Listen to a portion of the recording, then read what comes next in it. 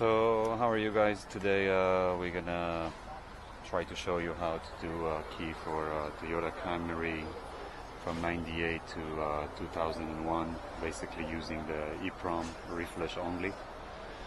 We're gonna try to clone it out. So if you guys want, there is like a book, it's called Easy Flasher. You just download it to your phone. But if you're gonna go here and you're gonna look for the Camry, so you're gonna see from 08 to 1, the computer is behind the glove box. It tells you that the IC is supposed to be 900. So if you're looking here, that chip is our chip, the IC 900.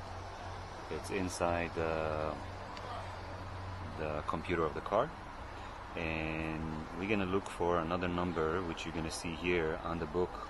The type is 93C56. So to find the right adapter and the right way to go, we're gonna start by going EEPROM, and then we're gonna go to microchip. And just like you've seen here, so our number is the 93C56. So we're gonna go to the 93C and then 2 X's, and we're gonna find the 56 that we're looking for. And as you can see, it's a 6-pin, so there is, actually it's an 8-leg, so we're gonna choose the 8-leg.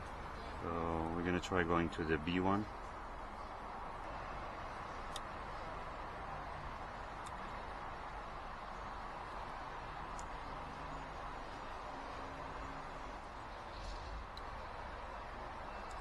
So now we're gonna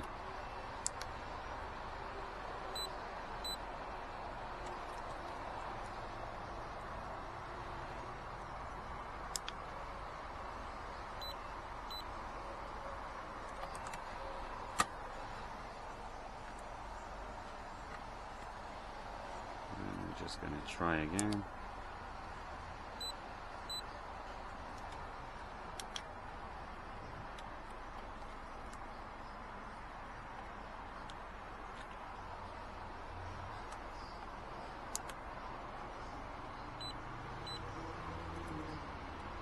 And we did the read successfully. So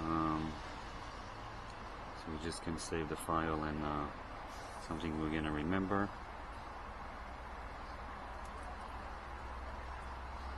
And I'm gonna go and hit save. Now we're gonna go into the key tool.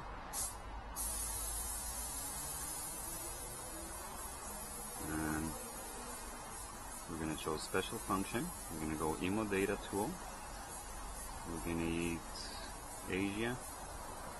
We're gonna go to Toyota. We're gonna go Camry. We're gonna choose the 56.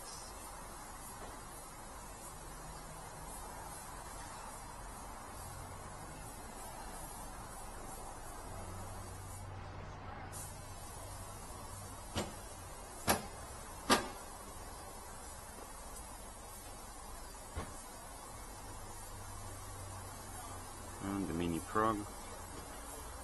I'm gonna see what was saved today. So 9/5/23.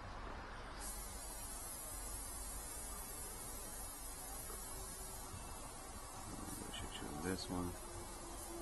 4C. I'm gonna go to mini Prog today. I'm gonna choose that.